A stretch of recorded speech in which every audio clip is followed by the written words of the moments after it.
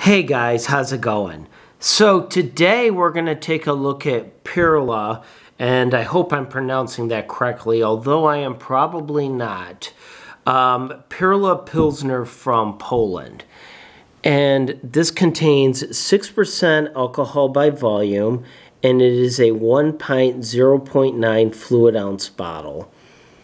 Now, I just did a review on the Perla, and that's what I'm going to call it, Honey Pilsner.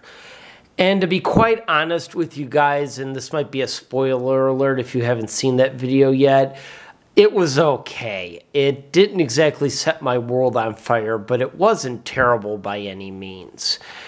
I also mentioned in my last video that this brewery has been around since 1846. So it's got a little bit of longevity to it. So how does original Perla taste?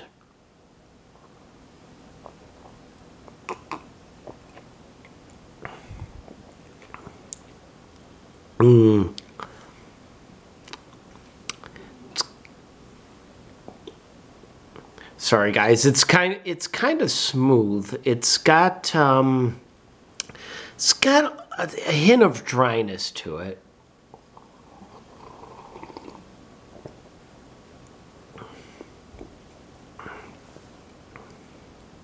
It's pleasant tasting.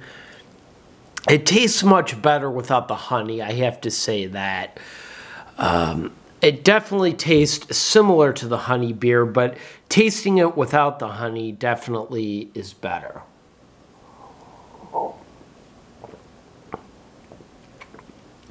I can taste a little bit of fruitiness, and there's a lot of sweetness to this. It's still a very sweet tasting beer. It's honestly pretty decent. I don't know if it's my favorite, but it's reasonable.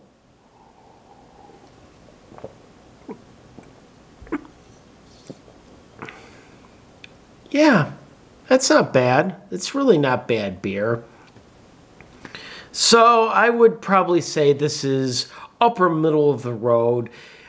It wouldn't be the first thing I would suggest, but if you want to try it, I would go for it. I don't think you're going to find it to be really a terrible beer by any means. If you like a beer that's a tad more sweeter, then this is going to be for you. It's going to be right up your alley. If you like something that's a bit more dry and that has a bit more of a bitter taste, this isn't your beer. So, that's going to do it for me for this one. So I want to thank you guys so much for watching. Be sure to hit that subscribe button and have a great rest of your day.